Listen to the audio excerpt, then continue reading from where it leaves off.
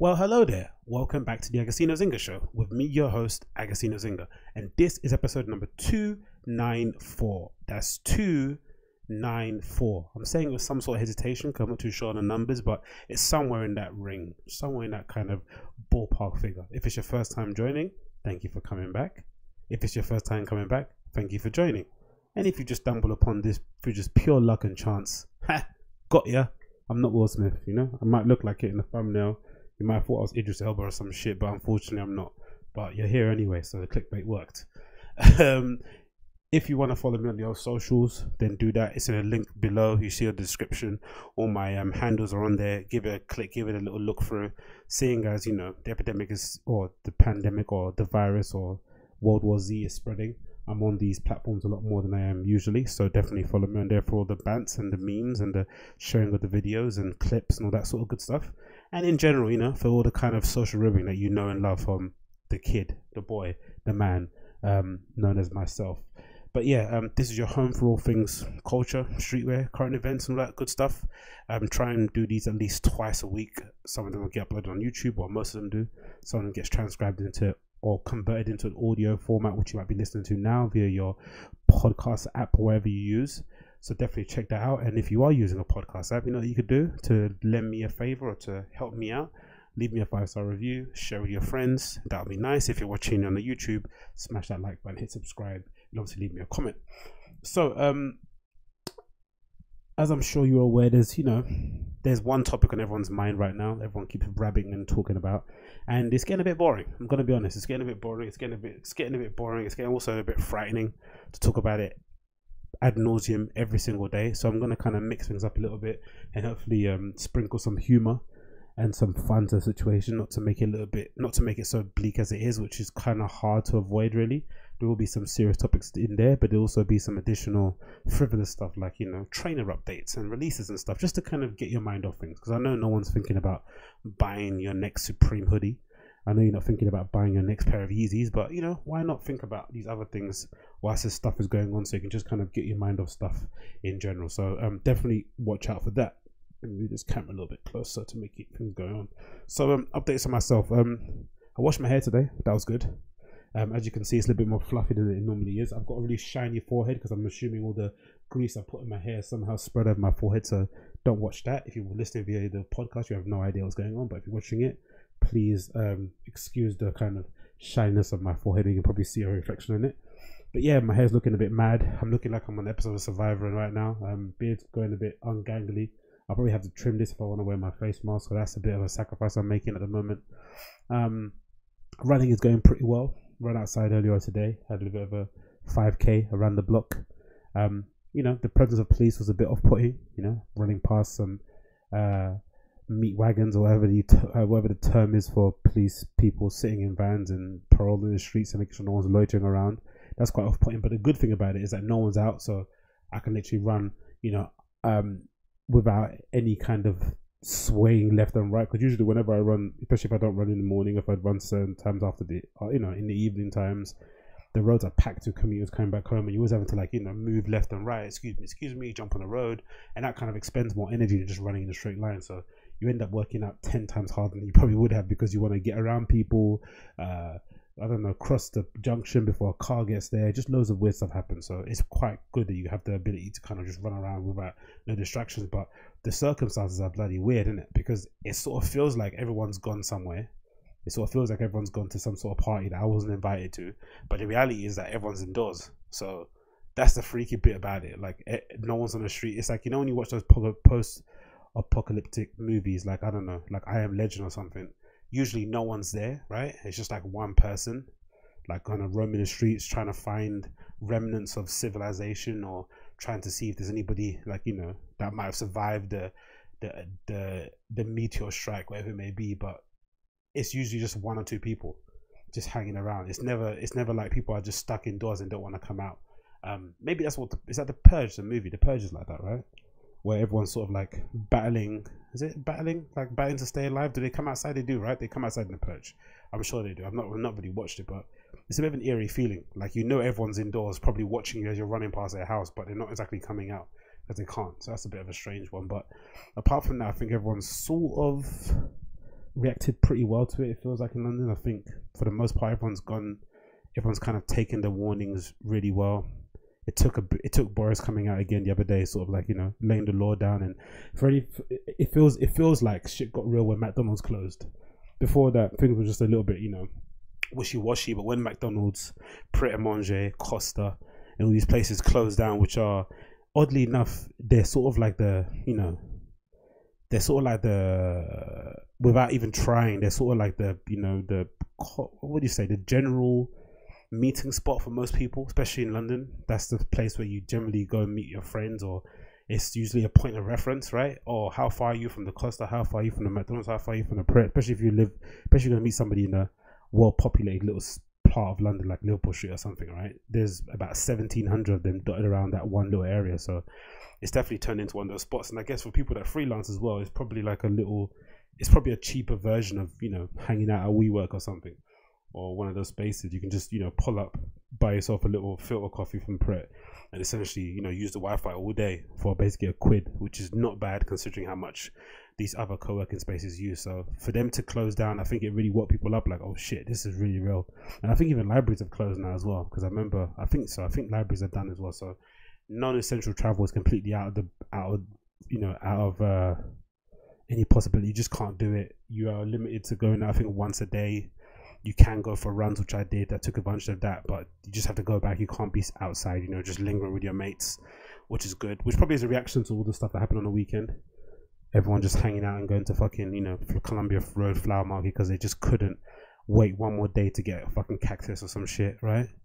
It's funny that, isn't it? You would, like, it had to be the entitled sort of like yuppie, yummy mummies and New Balance wearing daddies from Stoke Newton that are the ones that kind of, you know, fucked it up for everyone, right?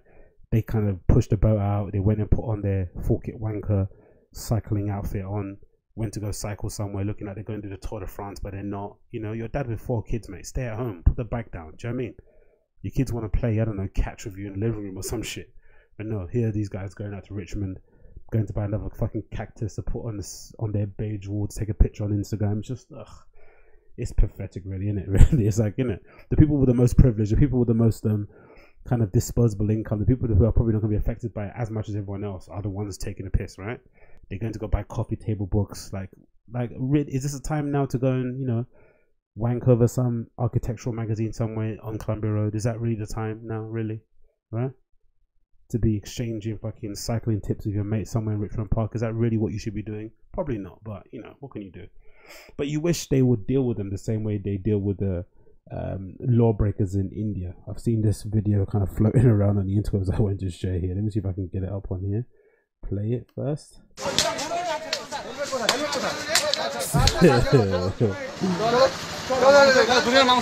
So if you're just hearing this, there's various Asian dudes or Indian dudes in India who have been caught outside, right, roaming the streets. And I don't know if these are vigilantes or if these are police officers, because some of them have uniforms, some of them don't. But they've essentially got these bamboo sticks that are like, I don't know, let's say 1 meter long, right? So fairly long bamboo sticks tied together, and you're just smacking the fuck out of these guys. So I'm assuming these sticks, you know, don't get me wrong, you're not gonna, maybe after repeated strikes you might get an open wound, but they're not gonna, you know, it's not gonna break a bone or anything, but it's gonna hurt. It's gonna hurt a lot, especially if repeated strikes on like a fleshy part of your body. It's no joke, and they're just absolutely smacking them. It's not even like you know the little claps you used to get from your mum if you just fuck something up, like a little slap in the back of the head so you can just keep on moving. It's not even that sort of stuff. It's like a proper winding it back and bang on the side of the thigh, and it's like, Jesus.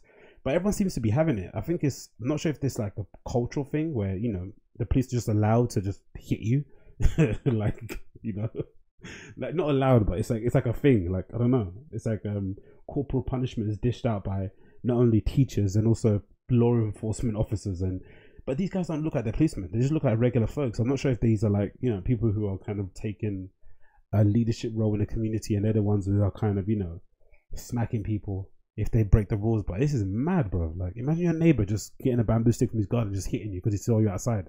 Like, come on, Derek, like, what are you doing? Do you know what I mean? I know your wife, man. What are you hitting me for? Look, you get smacked in the back. And these Indian dudes look big, you know what I mean? They're not the smallest guys. These, I think they hire some of the biggest, because, you know, you don't really see big Indian dudes really, right? You don't. I don't know. You don't really see strapping unless they're Bollywood actors. You don't really see like 6 foot plus, 220-pound Indian guys. But they seem to have hired them all in the all in the law enforcement.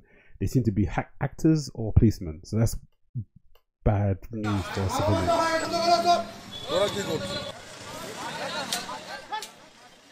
Jesus Christ, man. They're just smacking them.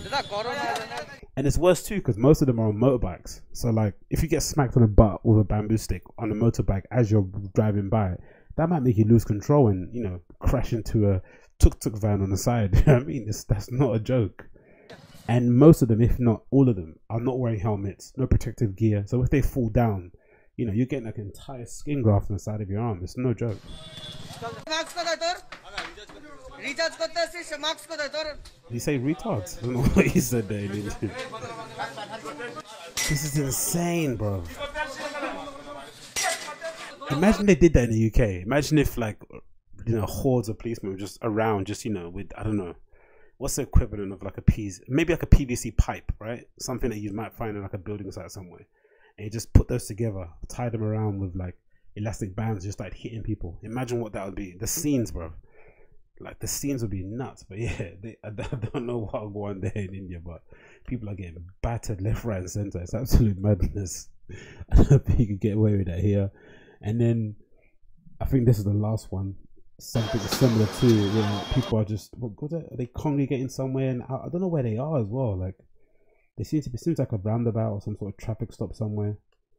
It's like motorbikes roaming around in circles, and then these guys who look at policemen are dressed in like these amazing khaki outfits, right?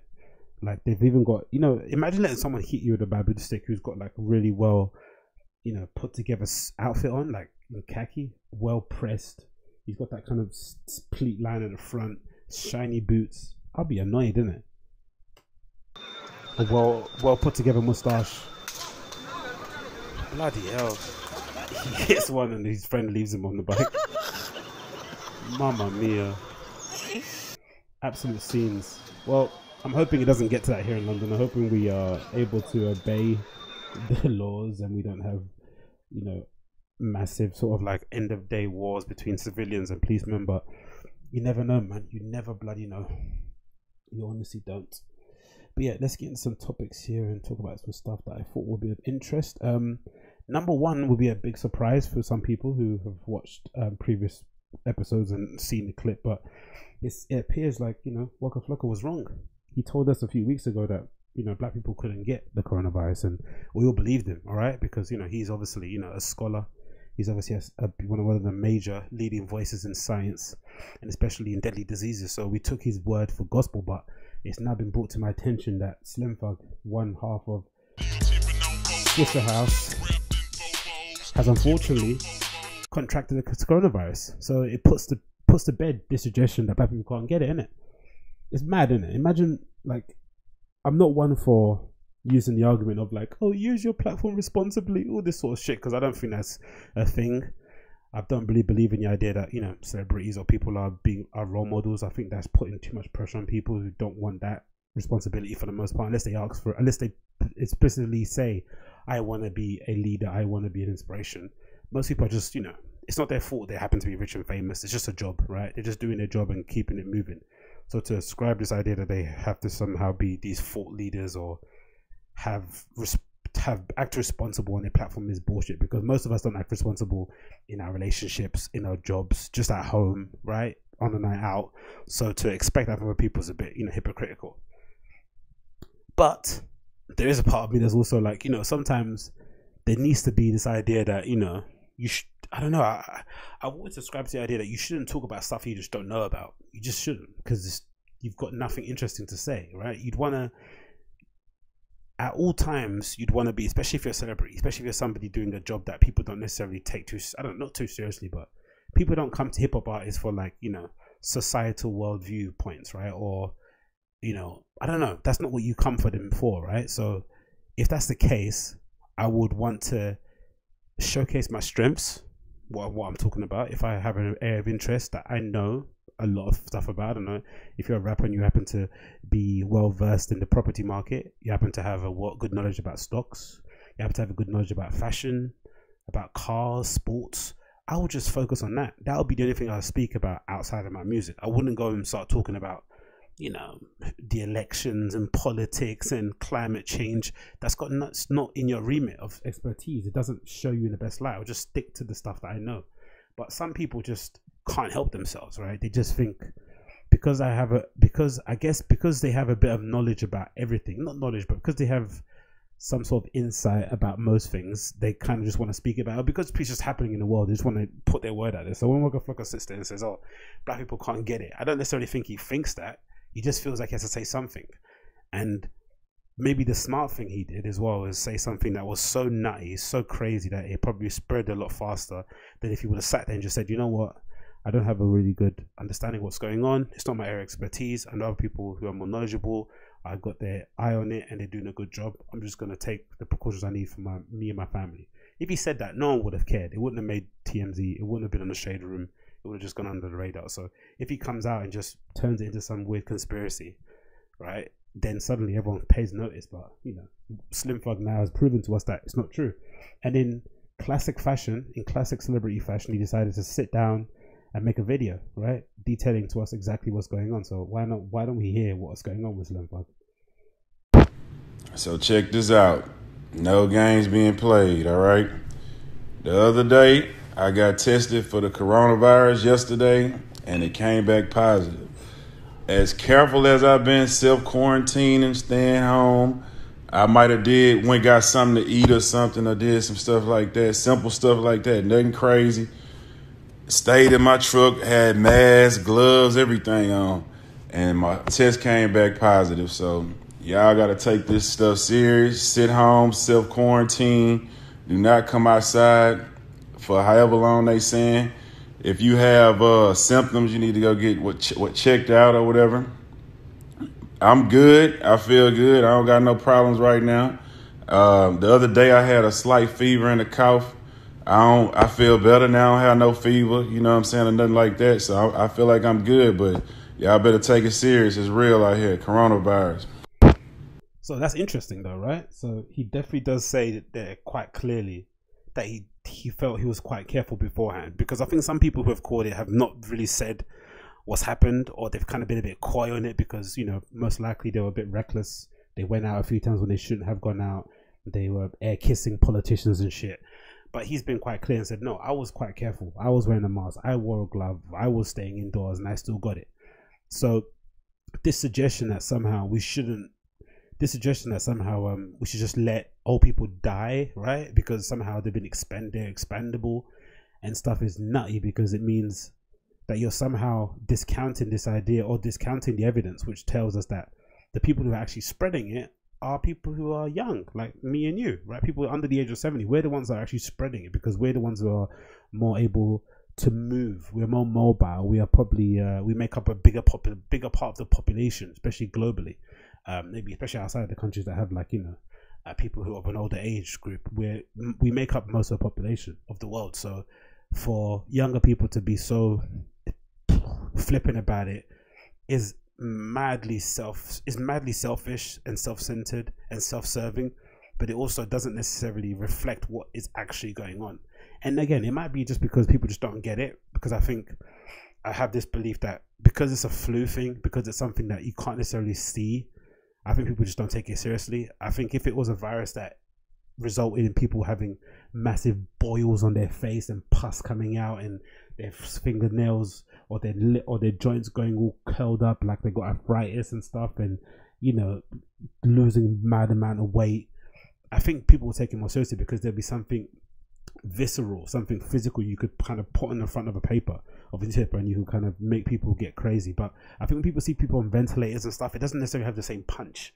It's silly to say that, but I honestly think that's the truth. I think if it was honestly something that resulted in a rash or some sort of puking, right, people will take it more seriously. But for now, they just think, you know, and again, because of the information coming out there, that because he said, Simpak said himself, you know, if you have got it and you're young and you self-quarantine for 14 days, usually you can get over it without having to go to the hospital.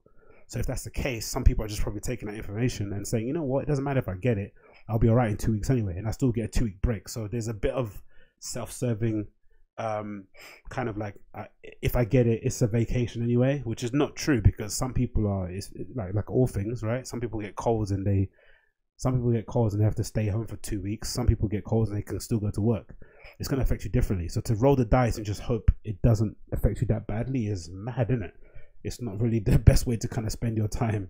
And there's no guaranteeing that you're going to get better if you do get worse. Like, there's no guarantee about it. Like, you could be one of the people that might have an not deficient, but a gene that doesn't allow you to recover well from these kind of things. And then what? It's just a nutty thing, isn't it? It's, I don't know that. But I guess in times like these, you do get to see people's true intentions and true colors. And this idea that all people are expendable is just like, wow. You know what I mean? People are basically saying that, you know, let them die because they're going to die anyway. It's like, what in the fuck are you talking about? Oh, it's insane. But what can you do? Let's move on to some topics. I've got a few things on the list here that I thought would be of interest we can talk about. Number one, so just continuing the theme of what's going on. I've seen this weird thing online with people shaming people who are, you know, going to and from jobs that they necessarily can't get out of or they can't necessarily work from home with. I think there's been a big drive with some places, especially office places, you know, your general job where you probably fill in numbers on a spreadsheet or you share stuff on social media or you write emails or blog posts. You don't need to be anywhere physically, right? There is this argument that remote working should be probably more widespread, especially in corporate settings, than it is already. I think startups are quite good at it. Some places, you know, they allow you to kind of have a couple of days home, a couple of days in office and stuff, you know, that's all well and good. And they have the infrastructure to work with it, you know, Zoom and all these other platforms that you can use, Microsoft Teams and stuff. You can kind of, you know, get on with people and have a little chat and make sure you have attending meetings, Google Hangouts. Some people are set up better than that than others. But I think there is a majority, I would imagine, of the workforce, especially in the UK, who live check to check and also go to jobs that you can't necessarily do from home. They have to physically be there, right? And if the sector they're working in doesn't fall under the jurisdiction of having to close or hasn't required to close and they have to turn up for work and they have no thing on their contract that allows them to stay at home and still get paid, they only get paid the days they work, to somehow shame them because they're cramming into a crowded train to go to work is incredibly smug, right? And it just goes to show just how, I don't know, warped people's thinking is sometimes with this thing, especially in the UK. You have a lot of people who kind of spout this shit that they want to look after the working class and they want to fight the fight for single mothers and immigrants and stuff. But when stuff like this happens, you see their true colors. You see that they're more probably aligned. They have more in common with the Tories than they do with any kind of you know, Lib Dem Labour Party kind of idea of sharing the wealth or making sure everybody has a kind of quote unquote even playing field. That they don't really echo those thoughts, especially when you see how people are posting the things online. I don't know, it just rubbed me up the wrong way. So here's an article here from the Daily Mail. This website is absolute, you know, flipping visual aids, but let's continue. This headline says, fury at Sadiq Khan over crammed London transport, diverse fuel and coronavirus spread, as Health Secretary Matt Hancock says there's no good reason tube services have been slashed, which is not true because a lot of people still need the tube. They still need to get to and from work. They can't afford not to go to work. So to cut the tube off would be, you know, would hurt those people a lot. How else are they going to go to and from work? How else are they going to be able to support their family? It makes no sense in it, but, you know, what do I know? So here's the text here. Says Sadiq Khan faces mounting fury over crammed London transport that is risking lives tonight as Cabinet Minister swiped that there is no good reason tube services have been slashed.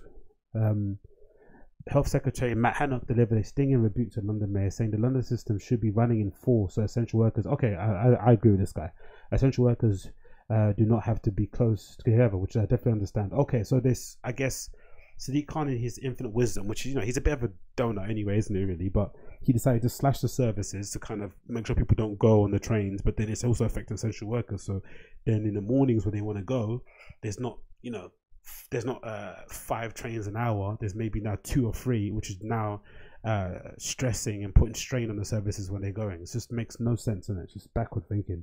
The jibe came after another day of chaotic scenes in the capital where health hazard carriages were rammed despite the unprecedented shutdown of the British society. 500 British Transport police officers will be on the rail network this evening to remind passengers that only those making essential journeys to work should be using the trains.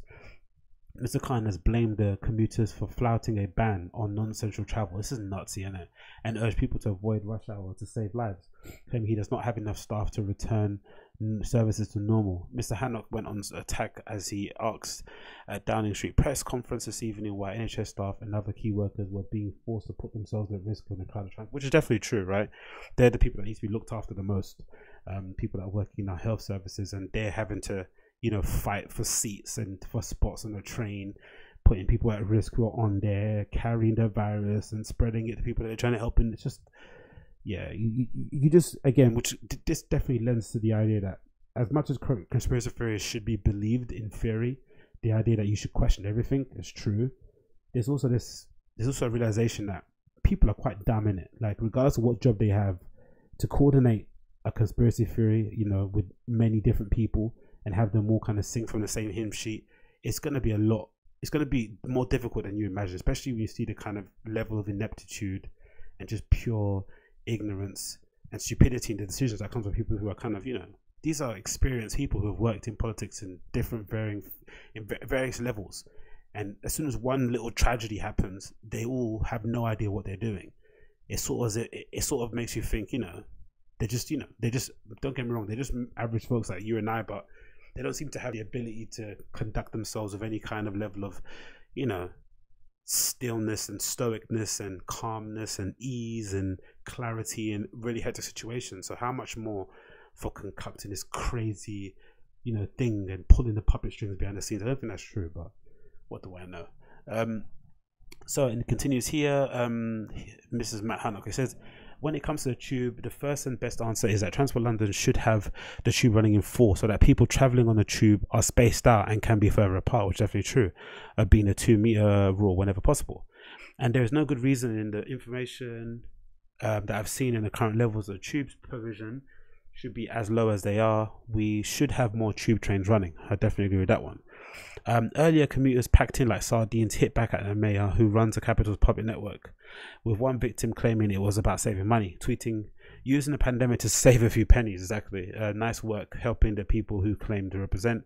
Another Londoner wrote, utter disgrace, we need professional leadership at this time, which again, I think I've said before, I think a lot of politicians or people in politics I can understand the worry they have, right? Because if you come out and you're too hard about stuff and you get it wrong, you're not going to get re-elected. If you come out and you're too soft about stuff and you get it wrong, you're not going to be re-elected. So some of them are just doing this sort of like non-action thing, or the most obvious thing that is available to them, just so they can look like they're doing something. But I still think in the long run, it's going to hurt their chances more than help their chances to get re-elected. Most of them probably don't really care, I'm assuming, because, you know, I guess they got what they wanted out of the situation. A lot of politicians go into these jobs like becoming mayor. They get the bit of clout they need. It looks good in the CV, and then from there they can go around, you know, doing speaking gigs at charities and all that sort of stuff and earn a lot of money that way. So maybe they don't need to think about their legacy. But I don't know, man. If that was me, I would be a little bit concerned about how people viewed me, right? After I left the job, I wouldn't want to come into it and leave it a complete mess for the next guy or woman, innit? But anyway, it continues here. What else did I have to say here? Loads of pictures of people packed in the trains in the morning. Yeah, no 2-meter space rule there being observed. Singer-songwriter, who's this person? Nicole Smith tweeted, this is my tube this morning. I live in Zone 4 and work in Zone 1's hospital. I love my, NHS sonographer. Sorry, Nicole Smith, not singer-songwriter, my bad. She said, this is my tube this morning. I live in Zone 4 and work in Zone 1 hospital, and I love my job, but now I'm risking my health just to be on this journey. And Jesus Christ, look at him. And that's West Ham Jubilee Line station, I'm assuming, right? Is that West Ham? Looks like it. Bloody hell, mate. It's absolutely insane. But yeah, a lot of ineptitude going around in it on that one. So again, so I'm just not a fan of the shaming on social. I just don't like people saying, oh, look at people, like no one's listening to the suggestions, they're all going out. And it's like, look, do you think these people want to be out there? Do you think they want to be fixing train tracks and carrying slabs of concrete up and down stairs and shit? No, They're doing it because they have to feed their family, keep a roof over their heads. If they don't turn up and pick up the concrete, they don't get paid. So, you know, put down your phone, stop tweeting, and let the people do their work in it whilst you work on your laptop with Wi-Fi that you have living in your swanky apartment somewhere. It's just like, ugh, some people, man. Anyway, let's continue here. And then, of course, the most devastating news of all of them, McDonald's is closed as well, isn't it? McDonald's has shut its doors, slammed them shut. And that definitely caused a big sting, I think, in the restaurant scene. I saw a lot of people who I follow on Twitter who are kind of industry professionals, who have their own little independent places, who are, I think the guy made an actual good point about it. I think he said something along the lines of, I think I might have it here actually on my list of stuff. A restaurant owner, made a really good point about the fact that he thinks Boris kind of fucked it up the way he kind of announced it. I think they basically told people to avoid going to restaurants before they actually initiated any kind of lockdown. So what happened was that people were scared of so I think he said people were scared of going, and he saw a decrease in the number of people going to his restaurant in March. That affected the way he made money, and also, you know, it's going to affect how he paid his staff. And then later on, the government then goes and says, oh, you shouldn't be congregating in any restaurant, all restaurants need to close. There could have been a bit of, you know, clarity in the beginning of like, okay, don't go to restaurants at this date. No one's got, so everyone kind of suffers at the same time. But I guess some people who are maybe a little bit more risque, some customers or patrons who didn't mind, would go to other places, not the other one. So maybe if you were worried, you might go to McDonald's and order it from Uber Eats, and then not go to your local, you know, Turkish restaurant. But then that hurts them because they having to, like, you know, keep their doors open, have the staff working when no one's buying anything, and that's wasting money. Whereas McDonald's can get away with, you know, probably surviving on just Uber Eats deliveries alone. But again, it's still a big and unprecedented move from them to just completely shut it. I'm assuming part of it probably had to do with the fact that most of the McDonald's staff are on 0-hour contracts. So even if they did offer a Uber Eats delivery service, how many people would they have working in each restaurant? Who would want to come in? Not a lot, probably, innit? It still requires, I assume, even if you just had a restaurant open only for Uber Eats, I would assume it still would require a big workforce. You still would need, you know, maybe 10 or more employees to guarantee that it runs smoothly. Because obviously, you know, what they call Uber Eats drivers are, what do they call them? Not freelancers, but they're like, I forgot the word. There's a word for it, but they're not, you know, they're not contracted to McDonald's, so they don't, you know, that's not something that's coming out of their pocket, in that regard. But yeah, this is an article from Eater that explains a little bit. Says here, coronavirus is closing down huge chains. What happens to the workers? Nando's, McDonald's, Costa, and Pret a Manger are all closing in response to novel corona. Over the weekend, 21st to 22nd, one McDonald's staff member who wished to remain anonymous said served what would be their last customer for some time. Some were actively hostile, making a point to grab people's hands when passing food out of the drive-thru or coughing on them. What the fuck is wrong with people? That was before the global food chain announced it would shut all 1,270 of its UK restaurants. Okay, it always feels like there's a lot more of them than there is, isn't it? 1,200. Obviously, that's still a lot because we're a tiny nation, but Jesus. As of Monday, 23rd of March from 7 p.m. And I guess there were queues in it for the last meal, I'm assuming, right? So this past weekend, Nando's shut down its 400 plus restaurants, Pret a Manger closed its 400 cafes, and Costa's shut down its 2,000 plus cafes too. These restaurants will not do takeout or delivery. They are closed, if temporarily. Following the government enforced closure of restaurants and cafes on Friday evening, novel coronavirus impact on restaurant industry is only beginning to show its hand. But interesting, because I think they said also in the statement that you could do delivery, so I assume they just didn't want the hassle, right? So I don't know. And also it might be, again, saving money for them as well, because everyone's on 0-hour contracts with not paying people hourly wages. Article continues here and says those numbers might seem big, new order of magnitude to reckon with as the crisis closes London independent restaurants and small chains. Consider these numbers: 135,000, 18,000, 8,000, 19,000. That's how many McDonald's, Nando's, Pret a Manger cafe staff went out of work over the weekend. Bloody hell. Each company has said they will put payment measures in place. McDonald's will offer up full pay until 5th of April, which is fine, which I think is fair. I don't think they have to do it, especially with these subsidies that the governments are, you know, promising them. that's pretty good, you know, especially with the confusion. Look, we're going to pay you up until the 5th because, you know, Boris is an idiot. But then after that, we're going to have to wait until they give us a package to kind of support those wages. That's just fine. Nando's will pay for 2 weeks. Pret a Manger will pay until the end of April, which is fucking lovely. Costa for 8 weeks, which is really, really good. This will give way to Chancellor Rishi Sunak's latest financial package, which guarantees 80% of payroll will be made available to employees for staff taxed as pay as you earn. As of the 20th of April, February. This is where workers are concerned. McDonald's pay statement accounts for directly employed staff, those working at company-owned restaurants. Oh, okay. It also takes into account an average pay for the last 12 weeks, meaning staff who have been off sick, on holiday, or take advantage of the flexible 0 hours contract may lose out.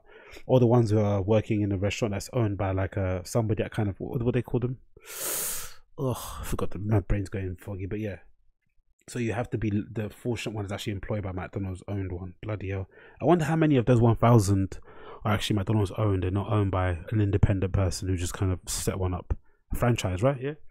Only 8% of McDonald's restaurants are company owned. 18%. Jesus. The rest are franchise, which the crew member who witnessed the customers coughing on staff told ETA means franchisees have full autonomy with regards to pay. They say 60% of the crew at the restaurants are guaranteed hours, contracts of 8, 16 or 30, and the other 40% on 0 hour contracts, which are not yet clearly covered in Sunak's plan. Measures for the 0 hours contract and self-employed expected to be announced on 24th of March, so tomorrow we should have more information regarding that. Today basically, this represents a freehold problem. McDonald's have yet to communicate this pay policy to franchisees, who have yet to communicate to their staff. Workers on already precarious flexible contracts are not secure. 80% of the 8-hour per week contract on average. Retail sales wages £7.18 per hour, which is £192 a month, with rents and bills currently not being reduced or frozen by the government. Health Secretary Matt Hancock recently admitted himself that he could not live on the statutory sick pay of £94 per week. The mathematics of the measures, based on the average of the earnings rather than being fixed by the independent baseline, make precarity reproduce precarity.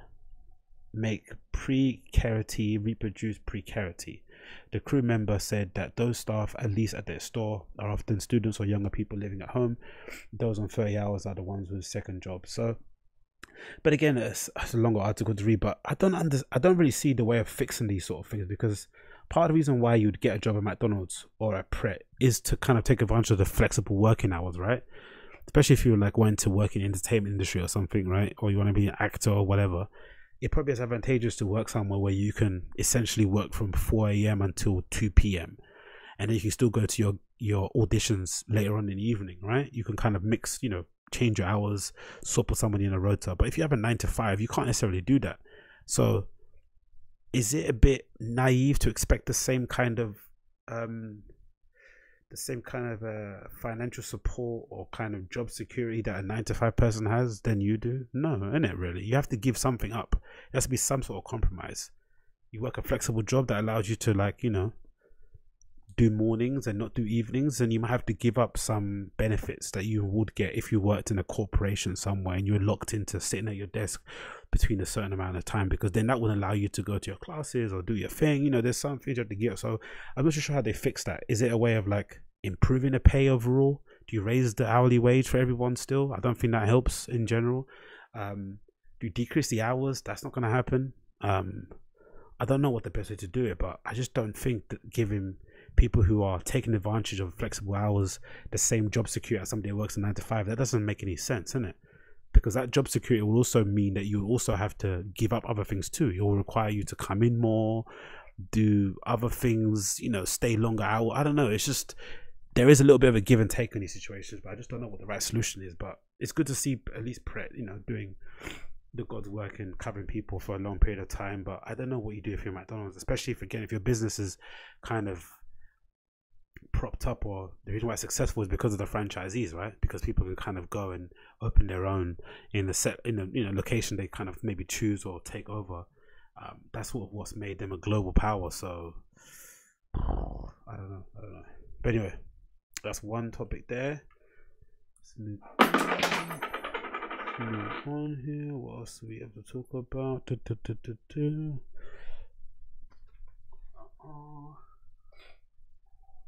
go here. What else is on the list on there? We got talking about all this stuff. Some developments on the UFC front of things. Oh, okay.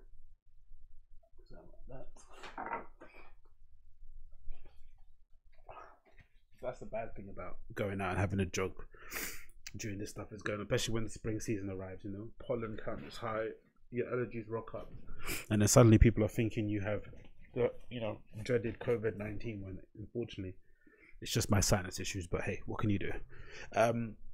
So Dana White, head of the UFC, is hell bent on making sure UFC 249 goes or happens.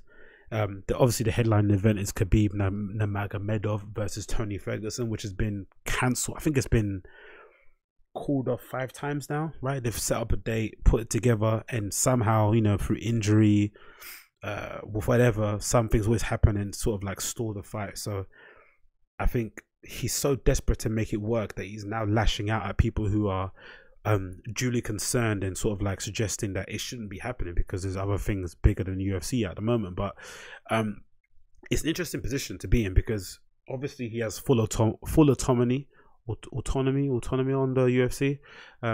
This partly owned by WME, but he's essentially the figurehead. He's the one driving the boat.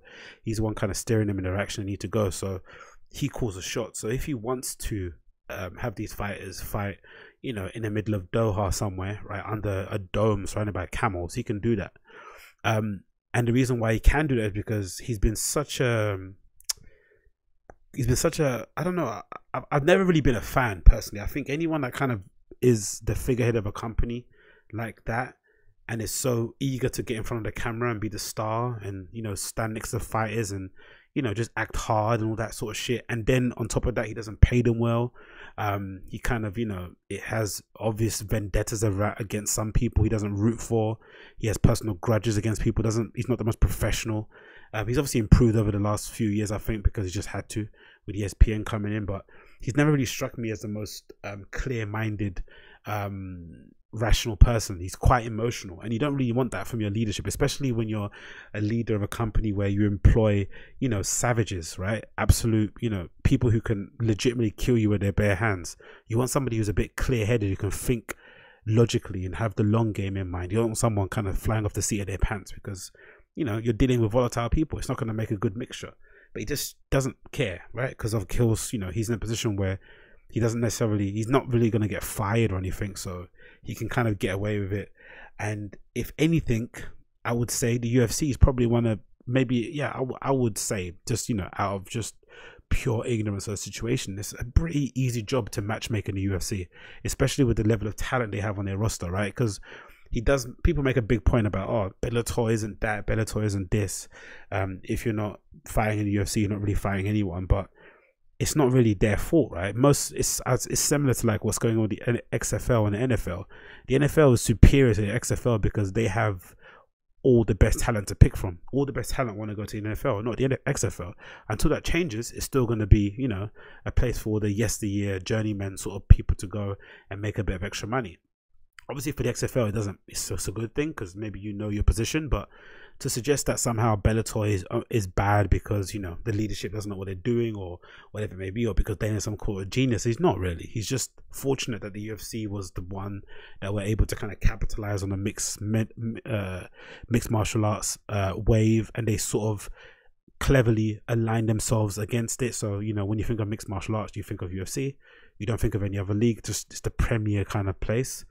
So because of that, all the talent goes there. So to matchmake at the UFC is not that difficult, right? To create superstars also isn't that difficult because you only have to follow fighters' Instagrams to see how interesting and varied and complex their personalities are, right? If you're clever enough and you have the right team around you, you can make them people superstars. You can make them the next global icons easily, right? They've got so many different interests and hobbies that they're into and family dynamics that you can kind of exploit on camera, and obviously with their permission it'll work really well. So I think he gets a little bit too much credit really for the job that he's actually done. I think anyone could do it, and I think especially at this stage with the investment that they got now, and how they're trying to legitimize the sport, quote unquote. They definitely need somebody else to kind of steer the ship. I don't think he's probably the person to take it to the next level, in my opinion, anyway. And I think this story definitely echoes those thoughts, right? So this is from MMA Junkie. The headline reads, Dana White rips critics of UFC's approach to coronavirus, and he calls them the wimpiest people on earth, right? This is the head of the UFC calling fans who are criticizing his decision to, like, he's essentially doing everything. He's moving, you know, mountains to try and make this fight happen. He already subjected fighters to go into Brazil in front of an empty stadium to go and fight. And if you know anything about UFC, you know, MMA, you know that going to Brazil, part of the allure of it is, you know, the hostile crowd, the fucking energy, the homers, right? Like, just that's what makes those fights memorable. So to go there and after doing all that training, cutting all that weight, and to fight in front of an empty stadium is such a anticlimax. And again, it doesn't serve anyone justice. Obviously for the fighters, they want to do it because, again, Dana White doesn't pay them well, so they want to make sure that they are able to get something back from what they've done and expended from their training camp and stuff. But it's not necessarily a good situation to be in. And of course, this ticket is only going to benefit the two main fighters. It might trickle down to everyone else, but the people that everyone wants to see is the headline, you know, the headline act. No one really cares about everyone else's fighting on the card. So it's a little bit, I don't know, it's a bit self-serving. And again, this is unprecedented times. I understand he's reluctant to like cancel it, but it's a one-off thing that's happened, right, that no one could ever envision. It's not like, you know, Tony Ferguson tripped on a wire somewhere, right, or Khabib got stuck in an airport where he can't leave. This is a big deal. But anyway, here's his statement. Here's the kind of story that kind of expounds a little bit on it. So what's UFC President Dana White up to these days? Dealing with the bullshit, he says. These were his words Thursday during an Instagram live interview with UFC welterweight champion Kamaru Usman. What bullshit? White, of course, was referencing the ongoing coronavirus pandemic and its impact around the world. As of Thursday night, the global death toll was 9,700, with more than 235,000 confirmed cases. In the US, the death toll was 157, up to 40 last week. Across 22 states, as confirmed cases increased to more than 11,200. Right, let's have those numbers in mind as we continue reading this. Perhaps the most sobering news Thursday came from California Governor Gavin Newsom, who projected that roughly 56% of our population, to 25.5 million people, will be infected with the virus over the next 8-week period. Professional sports around the world, including the NBA and NHL, among others, have either cancelled their seasons or prepared to be off for months in collective effort to help stop the spread. So every other league, right, leagues that he's trying to aspire to, right, the leagues that he's trying to aspire the UFC to be like in the future, have all cancelled. So White, however, remains convinced the UFC, which suspended its next 3 fights through to April 11th, will be able to resume its operations in time for UFC 249 and highly anticipated Khabib Nurmagomedov and Tony Ferguson fight scheduled for April 18th, but without a location. He said, here's his quote: "Here's the reality. We'll be up and running before any other sport will," which is nuts to say, right? Just as a statement. It's as if this isn't a competition, right? It's not as if like we are trying to see who's the hardest, who can sustain the longest, who can bounce back, who's a warrior, who's a fucking beast. It's not that. It's not something, it's not like a fitness challenge or a kind of question of your will. It's insane. But anyway, so our sport's different. We have our own arena next door, the UFC Apex. So we will fulfill every fight for every fighter this year, and we will get this thing done. Last week, while other pro sports leagues halt operations and Bellator postponed its 241 event in Connecticut, the UFC went through with its show in an empty arena in Brazil, which is horrendous. White was come under fire for dismissing the threat of corona ever since he said nearly 2 weeks ago that he doesn't give a shit about it, right? Which is insane to say, but hey, not that he cares about it, what others think. He says, think about this. Go online and look at some people, and this isn't a knock. This is just a fact. The weakest, wimpiest people on earth cover the biggest, baddest sport on earth, which is nuts to say, right? Because the same people he's ripping on are the ones that are making it a global force. They're spreading the message. If you just left it up to the UFC to kind of market it, because you've seen in yesteryears, unless it's somebody that is undeniable, somebody has that, you know, that you can't necessarily fuck up, like a Conor or a Jorge Masvidal or, I don't know, a GSP. There's people who are just, you can't fuck up their story. the marketing team in the UFC isn't that great anyway. So they do need these weak, wimpy people that he suggests to legitimize the sport in some way, intellectualize it, and also market it properly, because they can't do it themselves. So he's sort of like dismissing and criticizing the fans who are the reason why it's where it's at now. It's not because of his kind of clever, ingenious work, right? No one gives a shit about looking for a fight, right? People give a shit about the interviews that Harry Owani does, or the podcast they appear on, or the stuff they do on Instagram Live, or the games they play. Like, no, it's not stuff that he does at all. He says the White said, what do you expect them to say? What do you think they're gonna say? He says, I have over 350 employees who work for me, right? Multi-billion-dollar companies are laying off all their employees right now. We haven't laid off one person at the UFC, and every fighter that fights for me will fight 3 times this year. Our schedule will go on. Everybody was going to get paid, and we'll figure this one out. We'll be the first sport back, and oh fuck that shit, everything will go on. It's like, Jesus, okay. Like, again, like the greed in it sometimes with these people. Like how much money did Dana White get from the sale of UFC to WME or whoever bought them? He got a mad amount of money in it, but it's still not enough. He's still trying to put everyone else's. And again, this wouldn't be a problem if fighters got paid. If fighters got paid what they were owed, if fighters got paid what they deserved for the risk that they're putting, right? They're risking their lives, you know, every time they go out there to fight for sometimes titles that don't mean anything, interim titles, whatever they may be. They're fighting against people who might be on or off PADs, who are quote unquote pulsing, right? They're risking their lives fighting in this organization where if the guy doesn't like you, he might purposely kind of sabotage your career and have you fighting an absolute beast after your second win ever in your career. It's not, I mean, this wouldn't be a problem if you paid him. If you paid him, it would be fine. But because you don't pay them, he's probably got pressure from the managers and from the owners, or pressure from the manager of these fighters, from the fighters themselves, probably DMing him, right? Because, you know, these guys are supporting their families of you know, fighting in a cage. So White did not say whether the UFC will or has the ability to test specifically for coronavirus when the events restart. Regardless, he is confident in the promotion's medical practices. He said, listen, the media can talk as much shit as they want, he said, right? They don't feed families. They don't take care of fucking people. They don't have people that count on them. They don't have people to support. And again, it's just, I get what he's saying, right? It's just the way he says it, isn't it? He just sounds like such a cunt. That's the thing. He just doesn't know how to say it, because everything he's saying is true. I have a business to run. I have people to look after who have families, right? I'm not gonna you know, cancel everything just because I'm going to keep my eye out and see, and gonna go by what the government says. And if they tell me I can't do it, then I'll close it. But until then, I'm gonna always look for another option. That's fine, especially if you're representing the fighters and the majority of them are saying, look, we don't mind fighting as long as it's safe. That's all right. But this idea that you just dismiss people's opinions because they happen to be weak and wimpy is like, what? And again, what's weak and wimpy mean? Are they weak and wimpy because they're not, you know, professional UFC fighters? Okay, that's cool. But who else is going to be that? They're the 1% of the 1%. It's insane anyway. He continues here. They don't feed families. They don't know. They don't have people counting on them.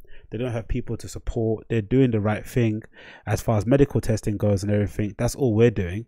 That's all we're fucking doing. Actually says that's nothing new. We were doing that shit way before the coronavirus. We were taking care of people, making sure that everybody's healthy, and every fighter that's with me on the road is getting much better medical attention than they are at home. If they're with me, you know what I mean? No, I don't, mate. He says here, I told our whole roster, if you or your loved ones have any type of situation or anything, call me. I'll do everything in my power to make sure you're taken care of. It's like, okay. Like, again, he's put himself in the position where he's the Lord and Savior. You have to call me. Why isn't that system in place where they can just get it done without having to call the boss and text him and say, hey, my wife is ill, or I need to buy toilet paper? Why you have to go through him so he can hand it out to them? But again, like, this situation is exposing the greed of some people. It's showing that some people are just in it for the money, which is fair enough, but they're also putting other people's lives at risk. And if the fighters are willing to do that, then fair enough, it's an equal exchange, but I just don't see the need for it. It's eventually going to get cancelled anyway. So, because the thing with this as well is, like, Khabib and Tony Ferguson are training. They're cutting weight at the moment, right? They have it in their heads that they're going to fight. So they are depleting their bodies, spending time away from their families, right? Getting themselves in a position where they can fight, and then it's definitely going to get cancelled. So they're putting them through this whole mental exercise where they'll end up getting let down for what? Do you know what I mean? It's just, yeah, what can you do? Move on here. What else we talk about here to move on? Can we talk about oh yeah, this was jokes, isn't it? Did you see this video of Gal Gadot and some other celebrities singing fucking John Legend's Imagine? It's just like, oh, I think as the businesses have proved, well, businesses have proved, or the owners or the founders have proved during this whole issue, and you know, politicians have proved how fucking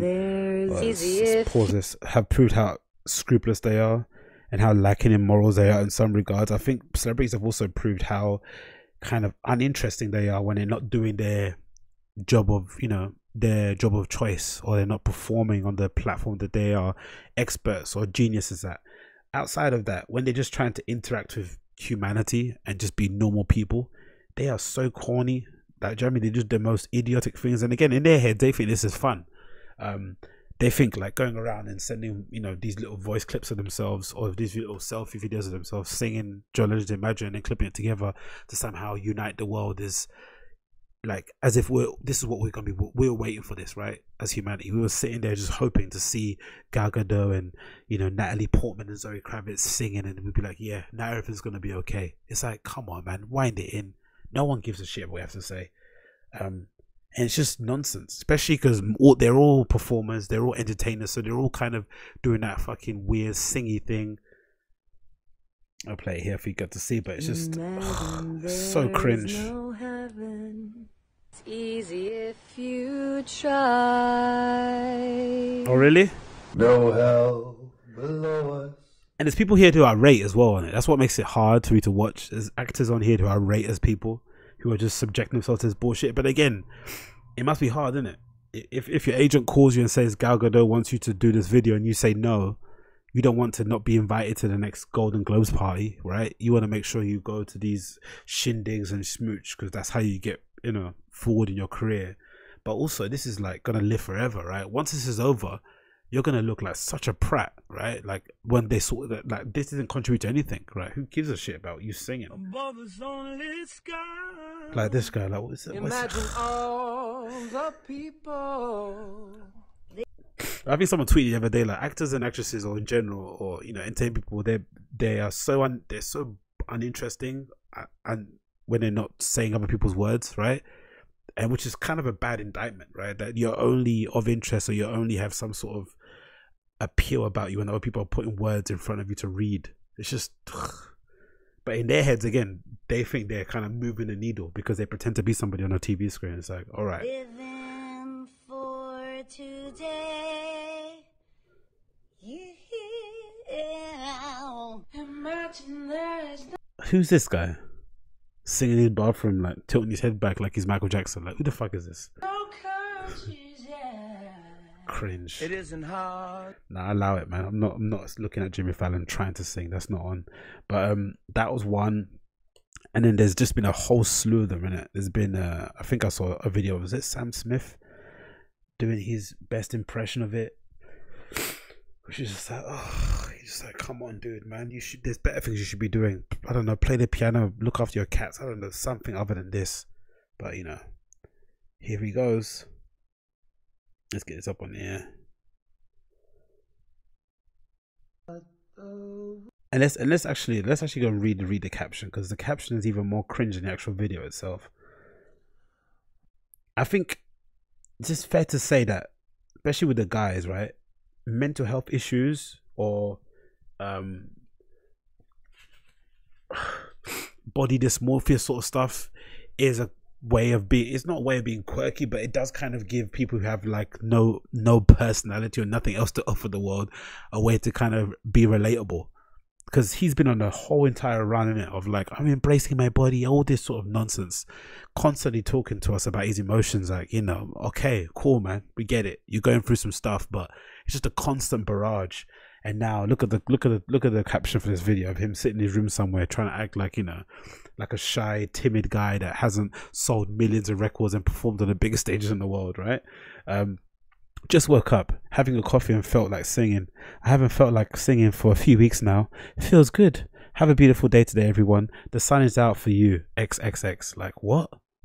What are you talking about, brother? What the world needs now is love, sweet love. Does it? Is that what the world needs right now? Love, sweet love? Really? I think we need medicine, mate. We need ventilators. We need masks and shit. Instead of wasting your time sitting on your floor somewhere singing into a camera, why don't you donate some of your millions that you've garnered from singing shitty pop songs and get people masking in a local hospital? Again, I'm not telling you how to spend your money, but surely that is more worthwhile. Does he think they're playing this through the hospital speakers when people are on their ICU and, you know, getting shock treatment and having last minute surgeries to keep them alive? Does he think they're playing this through the system to get people in good spirits? Like, fuck in hell. It's just, I don't know. It's the only thing that there's just too little of. What the world. And I hope that people remember this once this is over. I hope people remember the corny, entitled, self-absorbed, disingenuous people who somehow thought it was a good idea to do this sort of stuff. I hope people remember them and they vote with their feet. And it's like, you know what? You can sing pretty well. You make some good songs, right? But you were an absolute wanker during this whole period. I'm not going to support it anymore because this is just insane. Like, why can't you just not do anything? Just sit at home, right? You know, throw up the odd tweet here and there of support. Why can't you just chill? Why do you have to do this? Like, why? It makes no sense. But it's just a constant barrage of these fucking videos from celebrities. Again, I don't know if they just have nothing when they have nothing to do. So, which probably explains why some of them kind of, get trapped in the drugs and alcohol thing, because they just get bored. I'd imagine if you're someone, especially if you're successful, I think when you're not successful, it might be a little bit easier. Maybe, I don't know, to kind of just focus on your thing that you want to do. I don't know, but maybe if you've attained a level, so imagine you won like a Grammy, right? An Oscar or some shit. You've got a really high rated album. It's reviewed well on Pitchfork. You've got good reviews on Rolling Stone. There might become a point where you're just a bit, you've reached your ceiling, right? In terms of your level of talent, you've got good enough money in the bank. You've got an attractive wife somewhere. You're just bored, isn't it? Nothing. You literally have nothing to do. You don't have motivations to make a new record because you're living this fast, flashy life that doesn't necessarily bring the most artistic work to the forefront, really, right? You usually make your best work when you're dead broke. So maybe if you got a bit of money now, you're not inspired. So it makes sense why they get strung out on drugs and they go a bit crazy, because they have nothing to do. Because if you're seeing what's happening now, it's only been 2 weeks, right? It's been maybe a couple of weeks, or sometimes in the maximum 4 weeks. Some of these people have been indoors. Some of them have families, right? They're not even spending time with their kids. They're just on camera, talking to us via social media, giving us live streams of their families and doing these weird games. Like, just sit down with your kids, man. They haven't seen you in a year and a half. You know what I mean? Like, I don't know, enjoy some family time.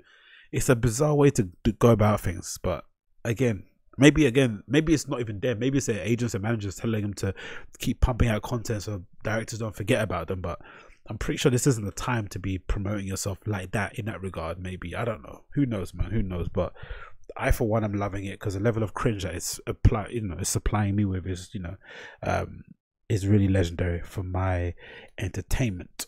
But yeah, to end it, we've got Madonna. She did a video too. Everyone's doing videos. Everyone's kind of out there swinging around, and she looks mad, isn't it? She's had probably a bit of work done herself, but she's just, I don't know, man. She's just singing with a brush. Let's go eat some fried fish. Being quirky and fun and relatable in a bathroom that looks probably the same size as my living room. Obviously super relatable. It's like, what are you doing?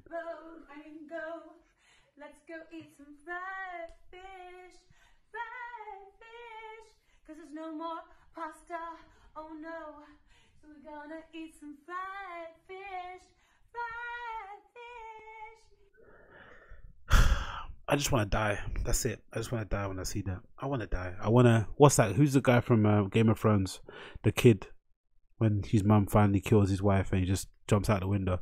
It's just like, bloody hell, man. Some of the stuff is just nauseating to see. Especially if you're a fan as well. If you're a fan of them as well, it must be like, oh, come on. Sit down, Madonna. Jesus Christ. Go braid your boyfriend's hair or something. Do you know what I mean? It's like you don't. Anyway, what do I know? Let's end it there. It's an hour in. Thanks so much for tuning in to the Agostinho Zinga Show, episode number 294. As per usual, if you're watching this via YouTube, smash that like, hit subscribe, leave me a comment. If you're listening via the podcast app, of course, leave me a 5-star review, share with your friends. I'll be back again Thursday for an episode of the show. Yeah, let's do Thursday. Just mix it up a little bit, change it.